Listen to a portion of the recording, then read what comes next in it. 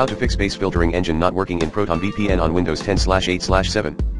If the base filtering engine, BFE, is not running on your Windows device, the ProtonVPN app will show the following error messages. The most likely reason the BFE is not running is that a virus disabled it to perform malicious actions on your device. For ProtonVPN to work properly, you will need to restart the BFE. We explain how you can reactivate the BFE below. For Windows 7, 1. Open Start and type Services into the search bar. 2. Click on Services inside Program section. 3. Select Base Filtering Engine and then click Start. You should now be able to run ProtonVPN without issue. For Windows 10, 1. Download the PS Tools suite, https://download.sysinternals.com/file/pstools.zip. 2. Extract the zip file onto your desktop. 3. Open the command prompt, CMD, with administrator privileges.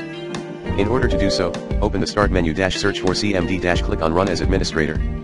There will likely be a pop-up asking you if you want to let this app make changes to your device. Click Yes. 4. Open the extracted PS Tools folder in the command prompt. If you extracted the folder to your desktop, you can navigate to the PS Tools folder by executing the following command in the command prompt window, cdc:/users/your user/desktop/PS Tools. Note that your user represents your Windows username. 5. Once you have opened the PS Tools folder, execute the following command in the command prompt, sexecS command exe. 6. Then, execute this command, scconfig bfe start equals auto, make sure there's an empty space between the equal sign and auto. 7.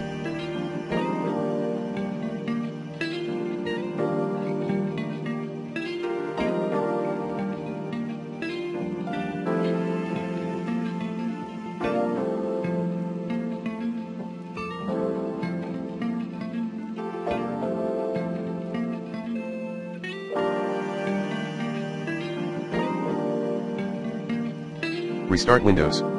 Once your device reboots, the BFE will be restarted and you should be able ProtonVPN without issue.